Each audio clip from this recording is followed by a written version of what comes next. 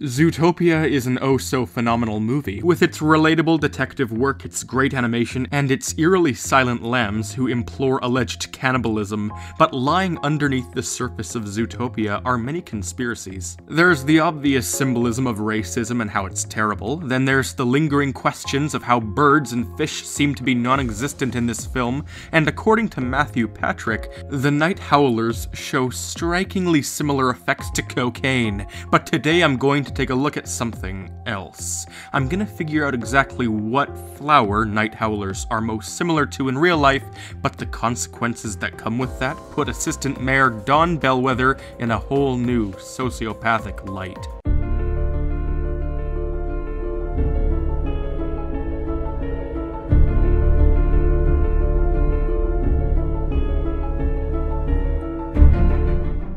Hello, I'm the Theorizer, and do you know what I haven't done in a very long time? Something scientific. And I'm not talking about physics and math, I'm talking about biology and psychology and genetics. But that's not what we're doing today.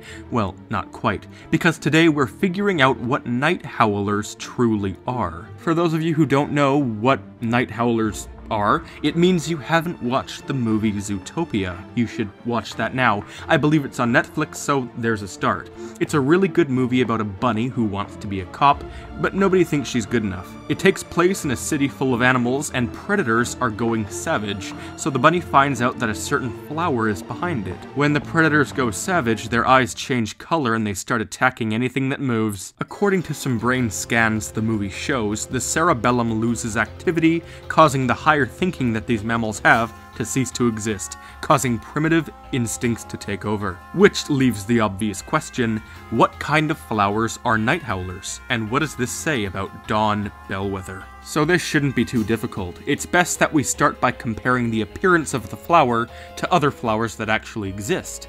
According to the film, night howlers appear as purple flowers with 6 circular petals around them, and multiple inner yellow pistils.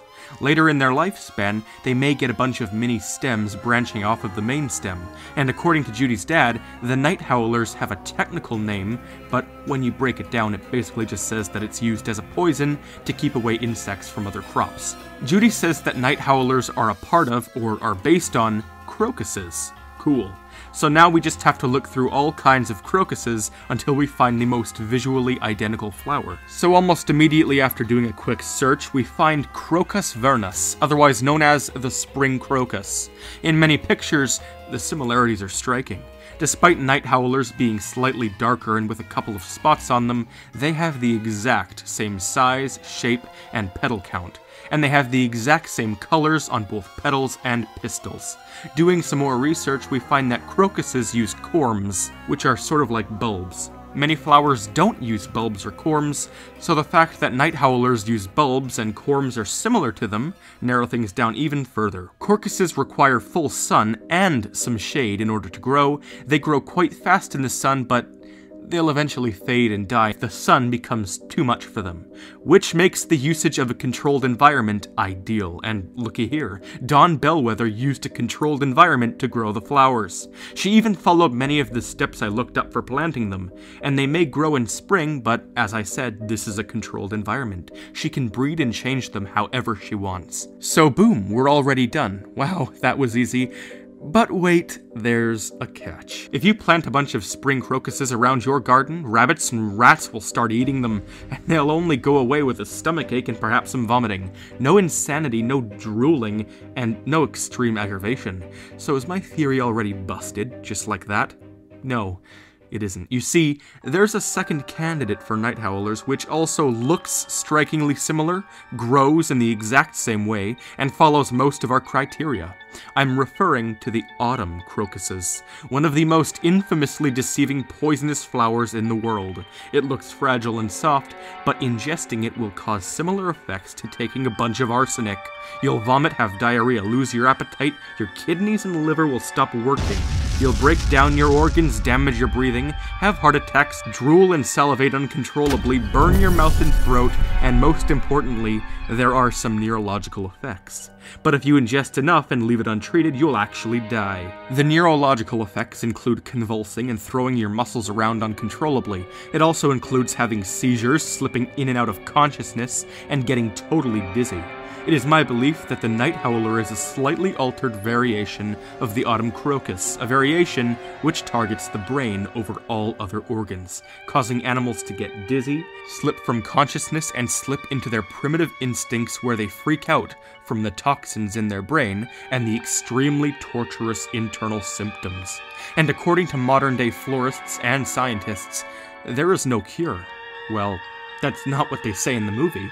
At the end, they say that they found a cure, and that all of the affected animals are now being treated. But there's something here that's been left unchecked.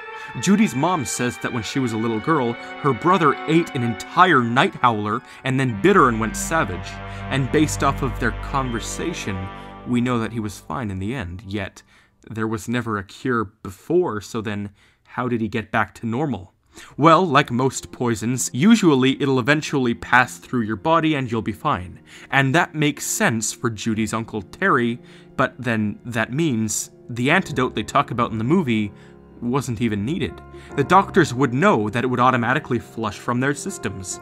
Perhaps it's just some of their future technology, but I'm fairly certain that the antidote is just a chemical that speeds up the process and pushes the poison out of their bodies faster. But all of this means something when you look at what Mayor Bellwether is doing. She's trying to make the poison even more insane than it already is. She has her team of lambs trying to chemically make them more something, perhaps more longer lasting. She's creating the ultimate crocus poison, one which will make predators go permanently insane, but keep them from dying. The ultimate torture. The fact that she keeps the neurotoxin in small balls means that the animals are getting it in very little doses, which would prevent them from dying, but keep them in some of the greatest internal pain possible, making them lose control, lash out while semi-conscious, and making their jaw muscles fail, causing drooling.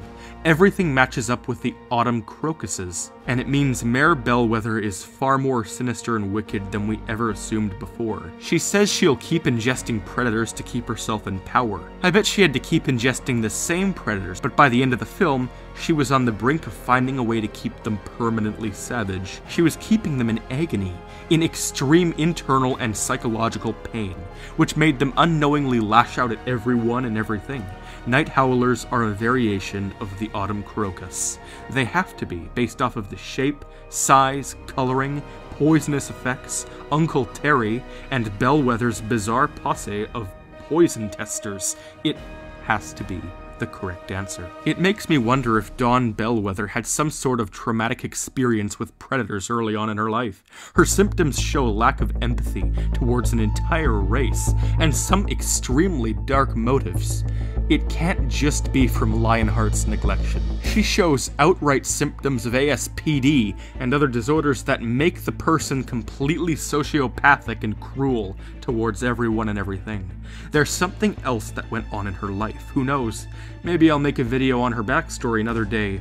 Her family, how she became mayor, all that good stuff. Because there is a lot packed into this movie.